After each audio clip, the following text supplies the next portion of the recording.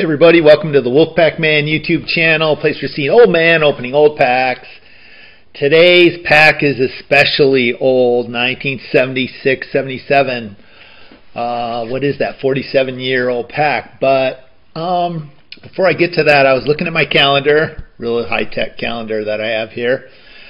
I have a calendar on my phone too, but this is kind of my work, part-time job work calendar, and I noticed today is the 25th. It's basically a week away from when I was planning in November to start live streaming, and I am having a hard time with the trying to pick when to live stream. I'm not sure what to do there, because some days are good for opening packs, but my life and my schedule are kind of fluid. Some days are good for packs. Whoops, sorry about that. Some days are good for answering the phone. Some days are not. Grandkids. Some days I have grandkids. I never, that's not really anything that's really fixed in stone. Pickleball, it can be all over the board. I've got this Thursday and Friday and Saturday I'm playing an insane amount of pickleball. My parents, I love going up and hanging out with my parents. They're both in their 80s and they're still kicking it. And maybe I have something to knock off my wife's honey-do list. So I'm having a hard time saying, okay, how about every Monday and Wednesday and Friday or this and that? So then I'm like, well, maybe I just go live, when it's convenient for me, which means I'm not scheduling a go live. But to me, the whole value of going live is that you scheduled it and then people, like you guys can plan around it. So I'm just at a loss now. I don't see the point in going live. Like this video, I'm going to record it. It's what, 12:22 right now, so hopefully by 1 o'clock I'll be posting this video. But I'm recording it, and why I could have just as easily pushed the go live button, I guess. And so I'm versus recording. I don't know. So I'm struggling. Open to suggestions. Yeah, I'm saying a lot. That's the bottom line. So let's just get to the fun part. This pack, because this pack might have some trouble opening this thing. We're gonna find out in a minute. So 1976-77. Who remembers 1976-77? Old like me. Jimmy Carter was elected president. Microsoft became a company in 1976. The thing I remember the most about 1976, though, was because I was 15 then, 14 and 15, was the Montreal hosted the Olympics.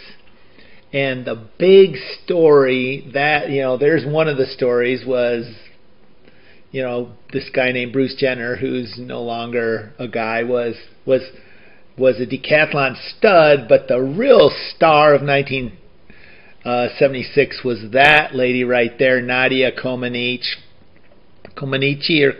from Romania, was the world's first perfect 10 woman. Bar none. So those of you who are my age, you tell me I'm wrong, that she was a perfect 10. And that's what I remember the most. I have this magazine that I saved from then. It's just like in mint shape. But that was my memento from the 1976 Olympics. So back to this set of hockey cards. The base set, 264 cards. 44 of those are Hall of Fame players. It's time to butcher the names. Bobby Clarke, Marcel Dionne, Jim Rutherford, Bill Smith, Bob Gainey, John Buck, Larry Robinson, Bill Barber, Denis Potvin, Ken Dryden, Stan Mikita, Phil Antonio Esposito, Brad Park, Guy Lafleur, Guy Lapointe, and of course the Bobby Orr. So amazing Hall of Famers. There were also 20 rookies in this set. Two of them went on to Hall of Fame status, Brian Trottier and Michel Bergeron. But there were 20 rookies. There were quite a few notable rookies, even though they didn't make the NHL Hall of Fame. Bernie Wolfe went on to write a hockey book, kind of cool. Manitoba Hockey Hall of Fame members Rick Blight and Curt Ridley were rookies this year. The 5th pick of the 1975 draft was a Red Winger, Rick Lapointe. This was his rookie year. Bernie Boom Boom Geoffrion, his son-in-law, Heartland Monahan, was also a rookie this year. Future Red Wingers Mel Bridgman and Hank Nowak. Future politician Bob McMillan. There was a player who was a rookie this year who scored 136 points in one season for the Washington Capitals, and that's still the Capitals' single-season record. Denis Potvin. Alex Ovechkin holds second place for a single-season record with 112, so he was literally 24 behind. Ovechkin 24 behind this guy for a single, but Ovechkin holds second, third, fourth, and fifth place on the Capitals' all-time single-season record. So that's kind of neat, the Denis Potvin.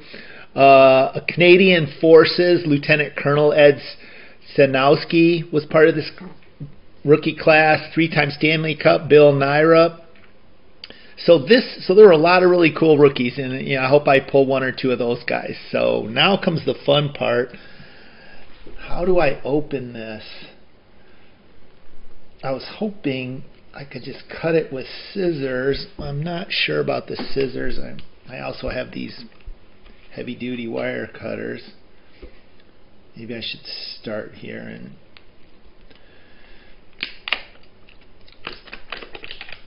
let's see.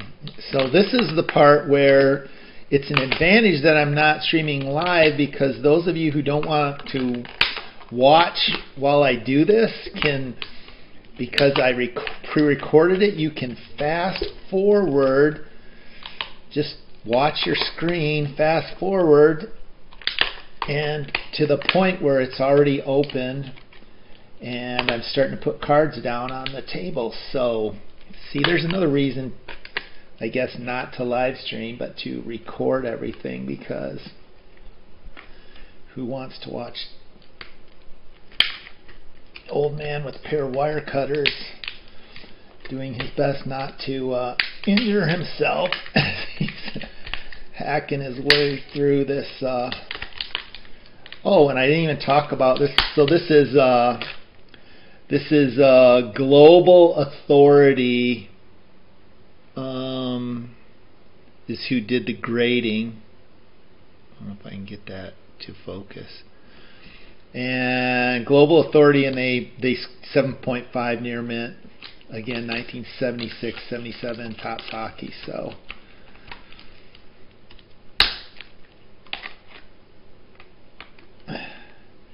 and again, I would encourage you, especially those of you who don't have a lot of free time, to zoom forward to the point in the video where I'm actually opening stuff up, because I'm kind of taking my time a little bit with this, because I don't want to wreck anything.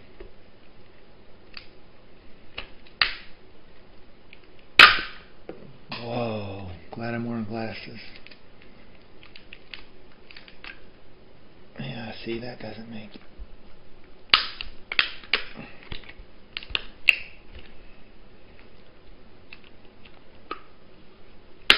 Yeah.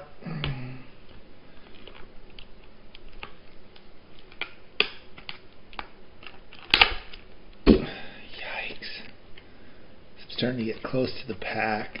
I don't like how that looks. I can see the pack. See the pack. Starting to think about be the pack, see the pack, be the pack. I don't know where that came. Where that comes from.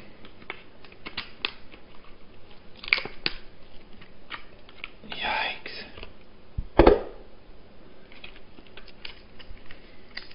See if I could do. Okay. It didn't. I think I just got lucky. The pack is going to slide out and no damage. No damage done. Thank you. At least I hope not. We always know the front card and the back card always suck anyways because of the wax and the gum. So you're always going to. So those two cards are kind of always. But let's see what we have here. So, all right. So, closer look at the back of the pack. Full color NHL cartoon embroidered patches. So that must have been a thing back then. Man, I am not having any luck with the autofocus. I hope that's not a sign for of times to come. And Renee Robert is the victim of the wax. Oh my goodness, and the gum. The gum is obliterated. I don't know if that's a bad sign or a good sign. We'll put the gum there. And this wax pack.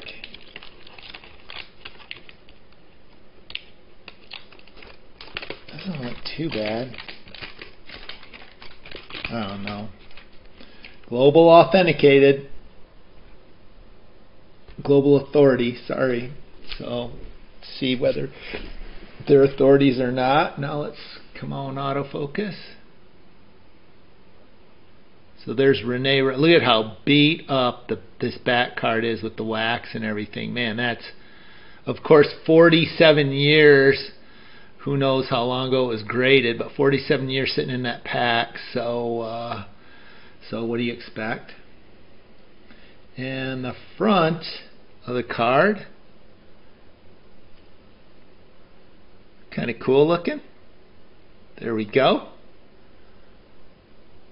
Guy does not look happy. Looks like a hockey player. Derek Sanderson.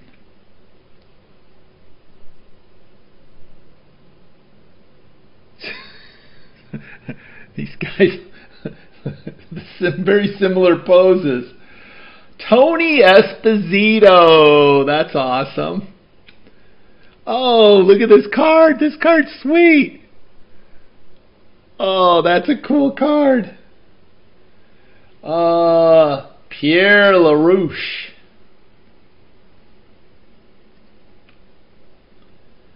And that's about as close to an action photo as you're going to get back then.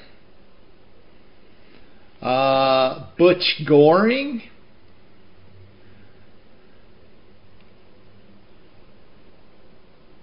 King Center. Alright, now we're at the halfway point. So we got this insert and then I'm going to flip it over. So here's the insert, John Buck. Pretty cool. And the back card, which would have been the gum card, does not look bad at all. Ron Stackhouse. I don't really see any gum stain.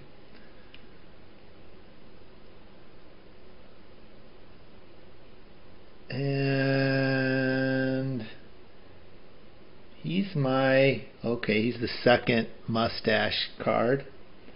And what do we have left? We have 3 cards left. This is a Boston Bruins team checklist. So we got a Boston Bruins team photo from 1976. That's cool. Oh, here's Ed Stanowski.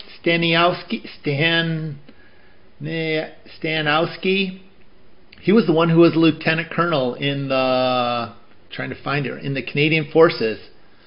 So this is his rookie card for a future lieutenant colonel. How cool is that? That is not Lieutenant Colonel Hare, though, so that's going to have to go. And the last card in here is card 67, Trottier, NHL top rookie, sets 2 league records. So how about that? I know they're going to say this isn't his rookie card, but it's a card from his rookie year, so how can it not be his rookie card? I don't understand why the trading card database does not have these cards set as rookie cards. But between the Esposito, that was a cool rip. Finish with a rookie Hall of Famer. How about that? So kind of excited. Peace and pickleball. Sorry I was so long today, but I will get this video out by 1 o'clock today, and look forward to hearing some of your thoughts about the whole idea of going live and scheduling and how you'd like to see it work. And I will try to come up with something. Maybe I commit to at least 1 or 2 times and days a week that I'm scheduled, and then I do some freestyling the rest of the week. All right. Peace.